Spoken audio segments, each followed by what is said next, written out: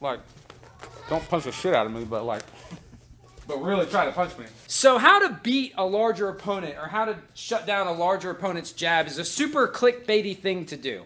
The techniques to get past the jab are just that. They're techniques to get past the jab, but everybody has to get past their opponent's jab. If you're smaller, you just have to be better at them. But lots of jabs. Let me try to work some stuff out. When you're the smaller fighter, everything you do means more. And so yeah, I clickbaited you in with like how to beat a taller fighter. Like I'm not ever gonna really beat him, but I am gonna show some techniques, but more likely I'm gonna talk about some principles about defeating the jab, which is a problem that short people run into.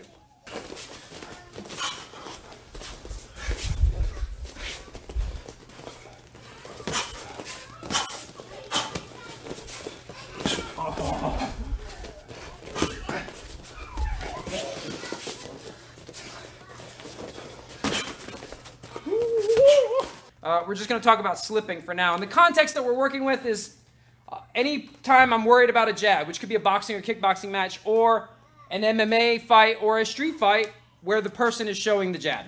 So he's jabbing. My head needs to already be moving before the punches come, right? When we're practicing head movement, right, he needs to actually aim at my head, right?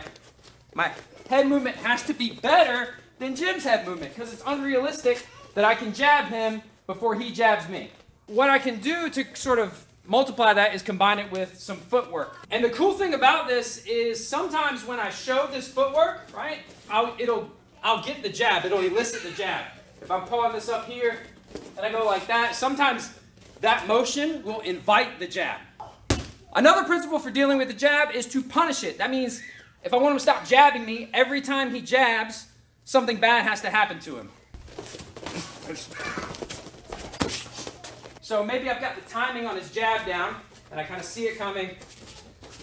Boom. I'll parry and punch. Looks like this. Parry, punch. We've covered this in a video. I'm not doing that. That won't work. Touch and go. That's it. Another one, if kicking is allowed, or there are no rules, every time he jabs, if he's milling his jab out, I'm going to step to the outside, kick to the body, or the leg. Right? He's jabbing a lot. Boom, bing. Boom, bing. This way is a little safer. If I go this way, I'm not running into the right hand. Going this way to the inside of the jab is a little sketchier. But let's move right along and cover what to do if that's where you got to go. So the third principle is smothering the jab. We've avoided the jab. We've punished the jab. Now we're going to smother it. And what that means is, say he's starting to jab me, and maybe I'm blocking. I need to be either all the way out, avoiding it, or all the way in.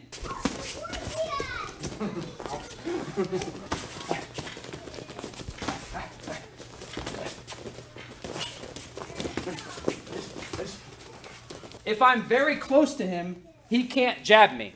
Now, being close to him is not some magic fix for being smaller. Like, it's not like, oh, I can get in there and I can do shit to him and he can't do anything to me. He just can't jab me. That's all I've accomplished, is it makes it harder for him to jab me. He can still uppercut me. He can still trip me. He can still clinch me. He could bite me or headbutt me or whatever. So if he jabs, right, and I'm going to follow that jab back in, I either need to go to some of my shoulder bump techniques, or I need to pivot or something like that, change the angle. Or get the inside position, right? If I follow his jab back in and I get inside and get here, it's unrealistic to think I'm going to like plumb him, but I could control his biceps depending on the strength disparity in addition to the reach disparity. Which brings us to, the next principle on how to deal with someone bigger than you. You have to be strong. Everything you do means more. That includes the stuff you do besides your fight training. So you have to be more powerful.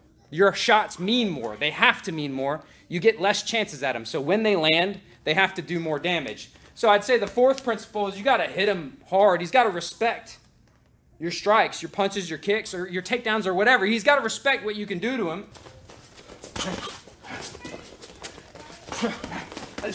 So if I get a chance to hit him, it's got to be hard. And if I get this chance, I might not get another, so I've got to go in, either smothering or avoiding the jab, right? Or punishing the jab with any of these techniques.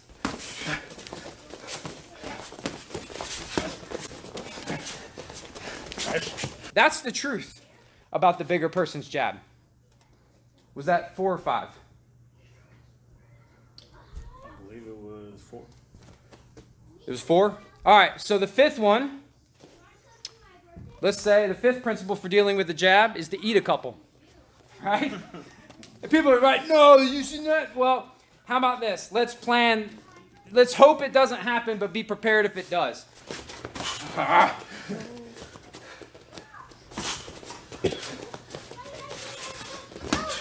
So as he jabs me, my neck needs to be strong enough, my composure needs to be great enough, my resolve and my grit and everything needs to be in place so that when he does jab me, I don't go, oh shit, hold on, okay. All right, let me try again. Oh shit.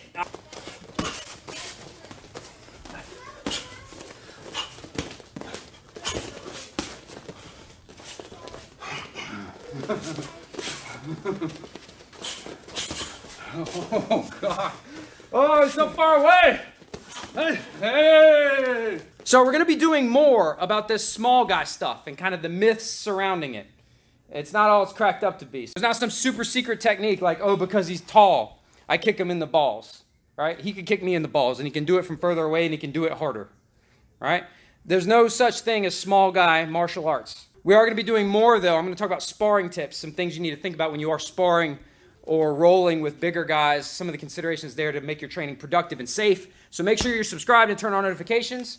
And if you're a small guy, comment down below and talk to me about what kind of problems you're experiencing and if you think you're experiencing them because you're small or because you're still learning. And let's talk about being like the small guy in the comments. And if you're a big guy, I guess you could comment too. Nah, if you're a big guy, fuck off.